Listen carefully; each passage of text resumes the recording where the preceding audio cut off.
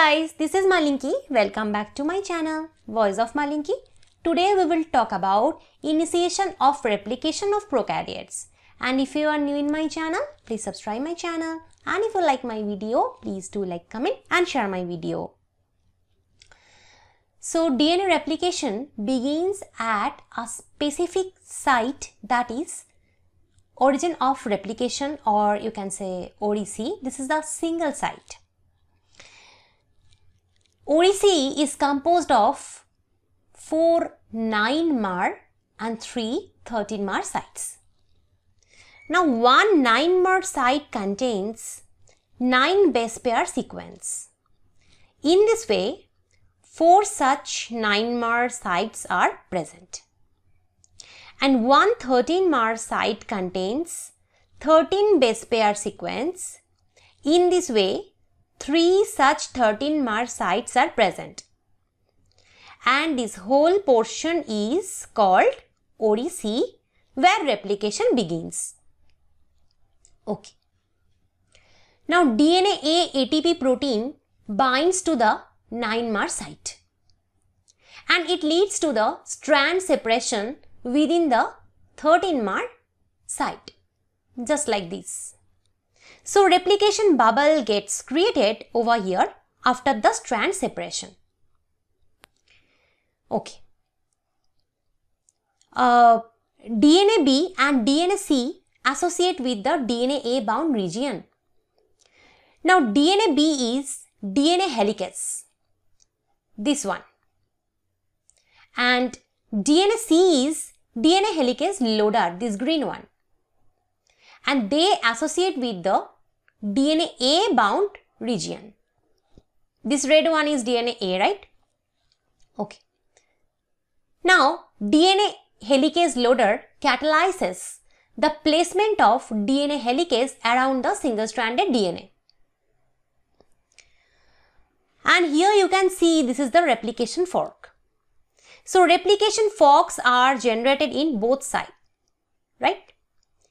This structure resembles a fork, hence named so. Now, loading of the DNA helicase leads to the dissociation of the helicase loader. So, helicase loader is removed. And I have already told that replication forks are formed. The helicase recruits a DNA primase, this one, which synthesizes an RNA primer on each template. So, here is one RNA primer, here is the other RNA primer. DNA A gets removed from the site. Now, sliding clamps are assembled on each RNA primer. This is the sliding clamp, this green one. And the sliding clamp binds to the DNA polymerase 3 and tethers it to the DNA template, preventing it from dissociating.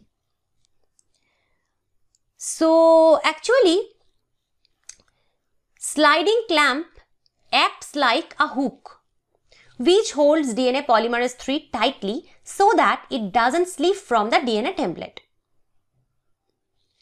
Okay. DNA polymerase 3 can now extend the primer, RNA primer, adding nucleotides one by one that are complementary to the template strand. So, this DNA polymerase 3 will extend this RNA primer now. Here is a note. The DNA is coated by the single strand binding proteins around the replication fork to prevent rewinding of DNA. Okay. So, basically here, once replication fork gets generated, some single-stranded binding proteins come to attach the DNA so that recently separated DNA strands don't get scope to rewind.